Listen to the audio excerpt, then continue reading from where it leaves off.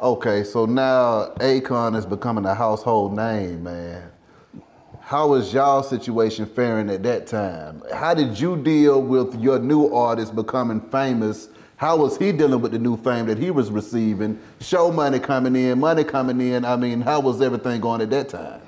I mean, it's tough, man. It's tough. It's like we both growing up in the situation. You know, so, you know, he's learning. You know, it's like kind of like we both took off in the same car. Yeah. You know, when all the money came down, separate cars. But in those cars, we got different people riding with us. And everybody ain't going to the same place. Yeah. So now when you start doing that, then you start seeing people going down different roads.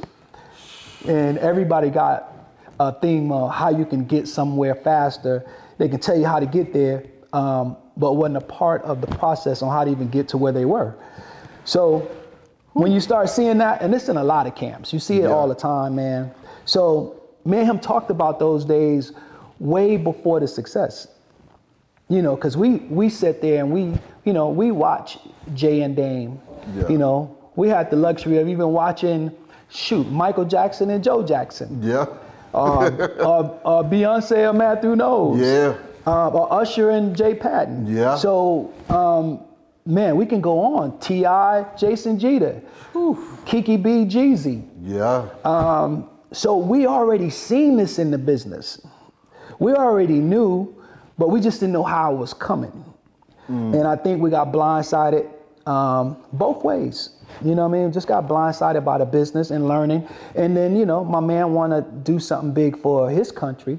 And, you know, want to do something for Africa. And, you know, and I wanted to do something for America. Yeah. And I can't think right there was kind of like a fork in the road, you know, because a lot of times when you deal with production companies and you deal with these corporations and you sign these agreements, you know, and you take this money, you got to deliver. You know, so technically we only had 3 albums. Damn. So you're talking about well over 100 million in billing, and we only had 3 albums. What do you think it was about the money that caused y'all to get into separate cars, man? What does that money do to all of those different situations? Why is it that when the money comes in, we all in here eating a bucket of chicken together at first, then the money comes in and holler later, gotta go. Why is it like that every damn time? Well, but my point is, I think if artists and companies, I think production companies were smart, they'll understand that one part is a product, you know, that has a certain ingredients. Yeah. You know what I mean? And that's a formula, you know, that people bought into. They bought into that formula. And a lot of times people want to switch the formula up. You know, and it's like, and it's okay to grow. It's okay to be different. But my point is, a lot of people lose that ground floor because they're trying to reach for the ceiling and not knowing how to get there. Yeah. So many people come in because at that point now everybody's asking questions. Everybody's trying to get to the next level. So if you add 10 people that's trying to position themselves, i.e. family members, girlfriends, kids, homeboys, forgot about them, attorneys, politicians, you add all of them, and next thing you know, you're in separate cars, and that conversation is different. Okay, so at what point do you realize that you're not talking to the same person that you grinded with? And what does that do to you, man, when you like, this ain't the same guy that I helped get here, this is somebody else? Well, I don't expect anybody to be the same. I expect you to grow. Yeah. I just expect you to grow, and it's okay to expand. Yeah. It's okay to add extra room onto a mansion. That's right. But I wouldn't just tear the mansion down just to add on the extra room. Everybody ain't Jay-Z. Yeah. Everybody ain't gonna get that chance. Everybody, you know, when they say make another hole, you know, make another Michael Jordan, they don't come around that often. So people's like, make another Akon. I wouldn't dare try to make another Akon. My man is one of a kind, and I just think, you know, it is what it is at this point. And I wish him well with any of his endeavors, whatever he's doing in the world, man. My point was, you know, We have some prior business that need to be handled. Let's just take care of that. Yeah. And man, you move on, man. Do your thing, man, because that's why I did it. I did it because I want to see him successful. I want to see him grow. I want to see him feed his family.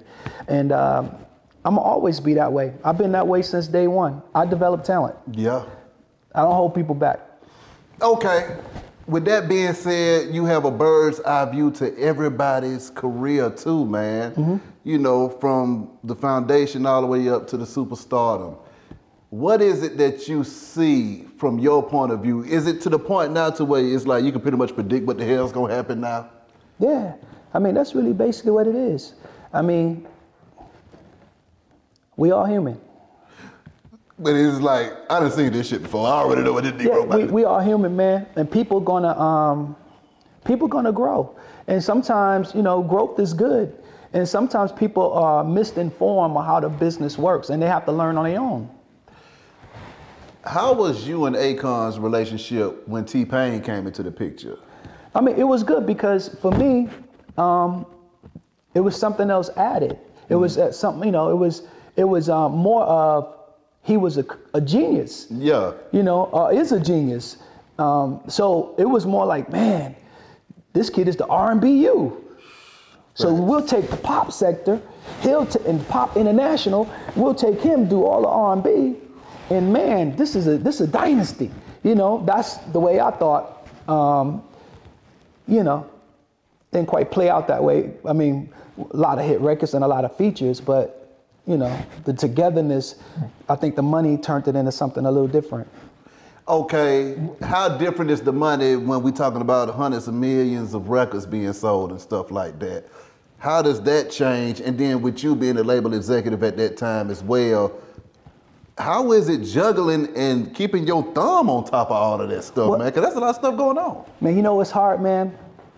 See, at the beginning of this, the people in the record companies and these attorneys, they talk to the handlers. When the success comes, they bypass the handlers. So they automatically do the divide and conquer. Okay. So when they do the divide and conquer, a lot of guys that they didn't grow up with any kind of code or any kind of, you know, a lot of people grew up in broken homes. So they don't even know the art of loyalty. They never saw it. Some people's claiming they street, but they don't really know what that really means. Because, you know, every guy in the street that I know that was a gangster was trying to get out of the streets. Yeah. I don't know too many gangsters that want to stay in that space. Exactly. But that's how you know who the real gangsters are. Because the real gangsters ain't trying to be gangsters. Nah, not at all. So that's why when I see these people, you know, when they come with that same, it's the same one too. It's been going on for years.